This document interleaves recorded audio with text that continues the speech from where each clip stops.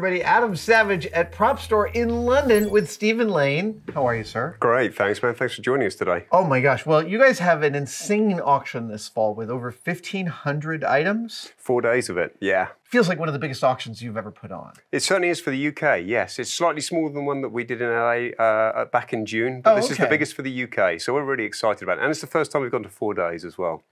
Is there do more items from this auction come from like the UK and the ones in June came from the US, or does that not really split like that? Yeah, it does. Oh, yeah, absolutely. I think wherever we're holding the auction, the majority of that content is likely to be sourced from that region.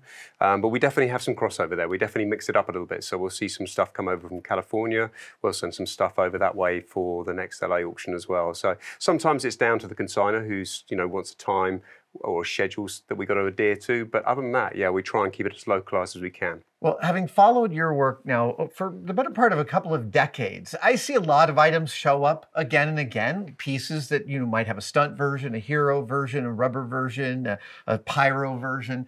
But these last couple of auctions, you've had some unbelievably spectacular pieces, like real hero pieces. And this, I don't know how old you are, but for me, the early 80s are my sweet spot for the movies that made me. And Krull, which is a completely terrible and also amazingly great science fiction film from 1983. I didn't realize, I was just looking it up on IMDb. Liam Neeson, young Liam Neeson is in it. Yeah, absolutely. And you're right, it's definitely one of those films with rose-tinted lenses. You think back about it and go, wow, Krull was so amazing.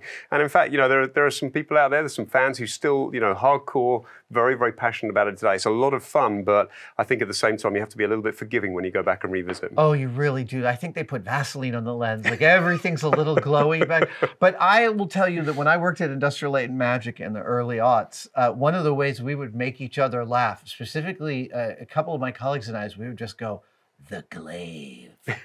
And it's like the Glaive. This is it. If you got the joke, it was a good deep cut. So this is actually one of the maybe the hero retracting blade glaive. Yeah, I think it's probably one of a couple. I have seen a retract version like this previously, but I think that certainly incredibly rare, amazing to see it turn up. This isn't one that's come to market previously. Oh, it hasn't. So this one has been tucked away for many, many years, yeah. And I just love the detailing on here, the time and effort that's gone into constructing this for real close-up shot work.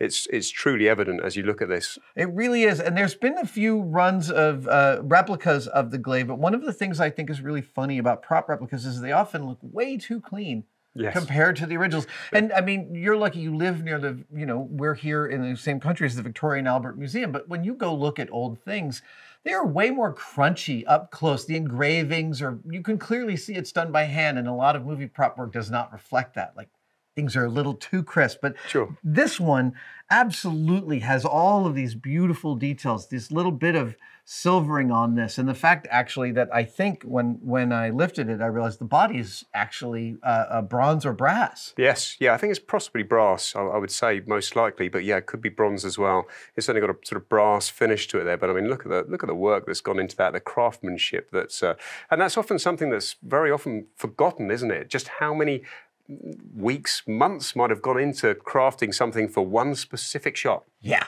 and well, it's the most important shot in the movie. He holds it up and all the claws come out.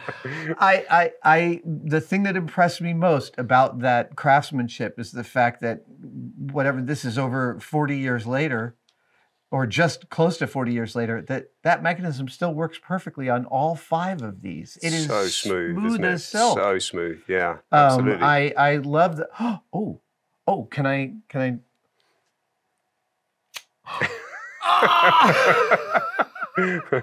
never meant there we go. To do that. All your Christmases come together at one set. It really has.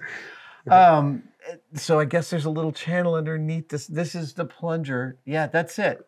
That's just it. Each of these has a screw that sits in the... Right, so is this the trigger mech here? So that's what the actor would be holding, waiting to press that? Yeah. And he would just hold this and like hit it with his finger really... And bang. out it goes. So simple, but so clever as well at the same time.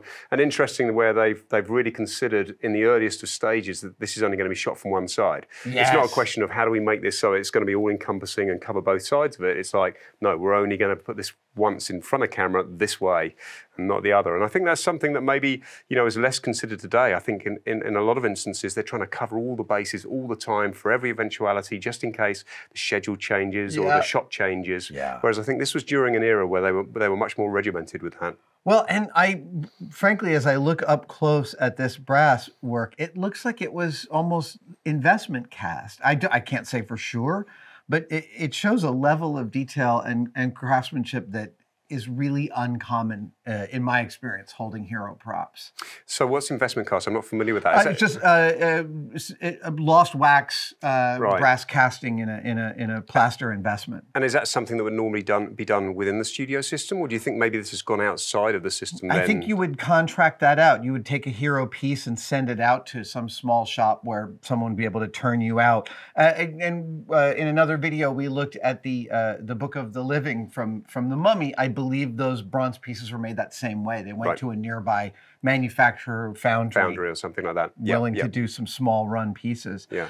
The machinist work in here of each of these radii matching, and that these are sitting inside these channels machined to the correct. Like, you get one little thing wrong in here and it's just not going to work. No, it's beautifully engineered, isn't it? I mean, there's time and effort and thought that's gone into every aspect of that. Yeah, there's an old axiom Penn and Teller the magician says, the reason they don't show you how tricks are done is because the solution's often really boring. And the same thing with hero props. Often you look behind a hero prop and you're like, really, that's how they did it? But this is a rare one where I feel like the reveal of the mechanism makes the thing even cooler. I agree, totally, yeah. Dude, it's an amazing and unique piece. I can't believe you haven't seen this one before. It's so exciting. No, it's brilliant to see it come to market. And there is a lot of appeal with this film. The jokes we were saying earlier about, how the film has stood the test of time. The collectors still go nuts for this stuff. And especially because, as you say, this is the prop from the film as well. Yeah. So the appeal is there across the board. I find myself...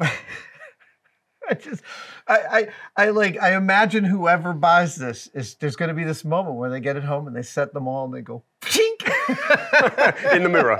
I'm sure. I am so sure that's going to happen. Stephen, thank you so much for letting me see this piece.